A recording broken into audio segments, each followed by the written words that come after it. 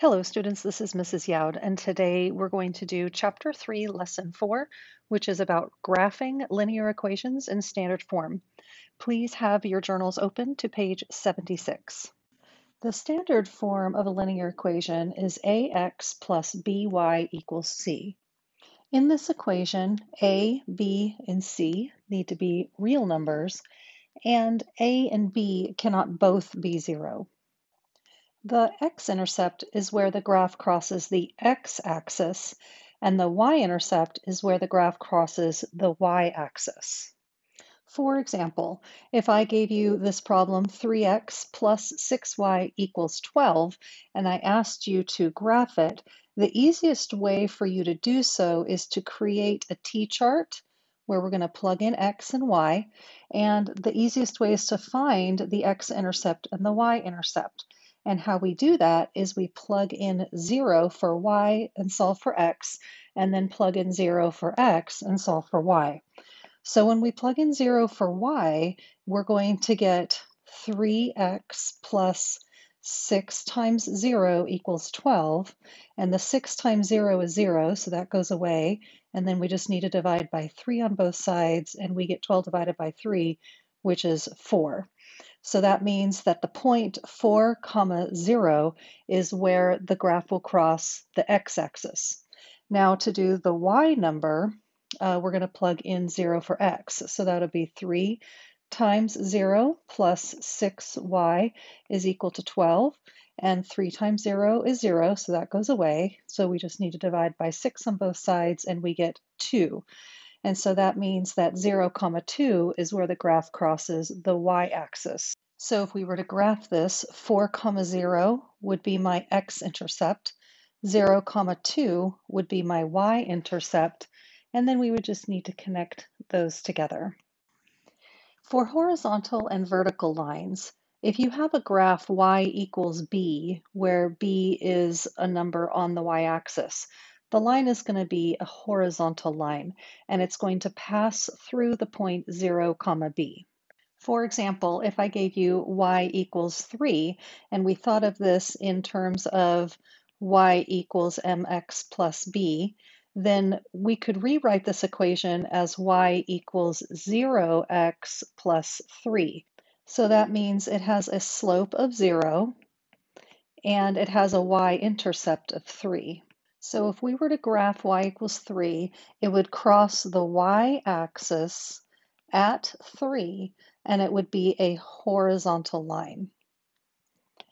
For vertical lines, it's going to be x equals a number. So the graph of x equals a is going to be a vertical line, and it's going to pass through the point a, 0. For example, if I had x equals 3, it would cross the x-axis this time at 3, and it would be a vertical line going up and down. On page 77, in exercises 102, they want us to graph the linear equation. I would like for you to go ahead and graph numbers 1 and 2 based upon what I just taught you about horizontal and vertical lines on the previous page. Pause the video and then turn it back on when you're done. For number 1, I had a horizontal line crossing at -3, and for number 2, it should be a vertical line crossing at on the x-axis at 2. On the next page, in exercises 3 through 5, they want us to find the x and y intercepts of the graph of the linear equation. So the easiest way to do that, remember, is to do a t-chart. So I'm going to do number 4 with you first. So I'm going to do a t-chart here, and we're going to plug in 0 for y and solve for x, and then 0 for x and solve for y. So when I plug in 0 for y, we're going to get negative x minus 4 times 0 equals 16. 4 times 0 is 0, so that part goes away. I still have a negative in front of the x, so I need to divide out a -1, and so that gives me negative 16. That goes there. Now we're going to plug in 0 for x, so negative 0 minus 4y is equal to 16. The 0 cancels out. We're going to divide out -4, and so we get 16 divided by -4 is -4. So that means that my x-intercept is negative 16, and my y-intercept is negative 4. All right, I would like for you to try numbers 3 and 5 on your own. Pause the video and then turn it back on when you're done. For number 3, I got the x-intercept is 4 and the y-intercept is 3. For number 5, I got the x-intercept is negative 6 and the y-intercept is 15. In exercises 6 and 7, they want us to use the intercepts to graph the linear equation and label the points that correspond to the intercepts. Let's take a look at number 7. So we're going to plug in our zeros, just like we did in numbers 3, 4, and 5. So I'm going to plug in 0 for y, and when I do that, we get 2x is equal to 4, and when I divide out 2, I get 2. So that means 2 comma 0 is my x-intercept. When I plug in 0 for x, we're going to get y is equal to 4, and I don't need to divide anything out. So that means 0 comma 4 is my y-intercept. And then I just need to connect those 2 points with a line. I would like for you to try number 6 on your own. Pause the video and then turn it back on when you're done. For number 6, I got 0 comma 2 as my y-intercept and negative 3 comma 0 as my x-intercept. Number 8 says the school band is selling sweatshirts and baseball caps to raise $9,000 to attend a band competition. Sweatshirts cost $25 each and baseball caps cost $10 each. The equation 25x plus 10y equals 9,000 models this situation where x is the number of sweatshirts sold and y is the number of baseball caps sold. So we need to first find and interpret the intercepts. When we plug in 0 for y, we get 25x is equal to 9,000. So if I divide by 25 on both sides, then I get 360. When I plug in 0 for x, I get 10y is equal to 9,000. And when I divide by 10, then y is 900. So let's see, what do these intercepts mean in terms of this real-world problem? So the x-intercept would mean that we would sell 360 sweatshirts and 0 baseball caps. And I get that because 360 comma 0, so 360, remember, stands for the number of sweatshirts is x, and then 0 is the number of baseball caps. So that's how I got 360 sweatshirts and 0 baseball caps.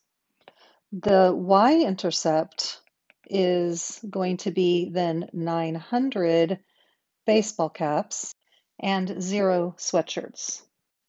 Letter B says, if 258 sweatshirts were sold, how many baseball caps were sold?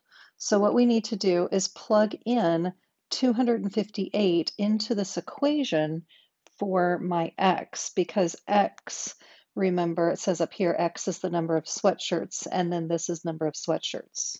So when we solve for this, we get 6450 here, and then plus 10y is equal to 9,000. Now we'd need to subtract off 6,450 from both sides, and that leaves us with 10y is equal to 2,550. Then divide by 10, y is equal to 255. So how many baseball caps were sold? That would be 255 baseball caps. Letter C says to graph the equation and then find 2 more possible solutions in the context of the problem. So here are my x and y intercepts. Given that the y goes up to 900, I'm going to count by 100s going up the y-axis. And I also labeled my y-axis as baseball caps because that's what I'm told that the y means up here. My x-axis needs to go out to 360. So I'm going to count by 50s on this and also label it as sweatshirts. Okay, so now I'm ready to graph. So 360 comma 0 is just past the 350 mark. So that is right here. And then 0 comma 900 is up on the y-axis there. And now we need to connect those. To find my solutions, I'm just going to pick a few numbers along here to help me. I'm going to choose 100 and 300 to plug in. So when I plugged in 100, I got 650. So 100 comma 650 is right about here. So that means my line is a little bit off, but it's pretty close. So that's one possible solution. And now I'm going to plug in 300 to see what I get. Okay, when I did that, I got y is 150. So 300 comma 150 is right about here. So that is another solution to my equation. Okay, that's it for this lesson. Thanks for watching.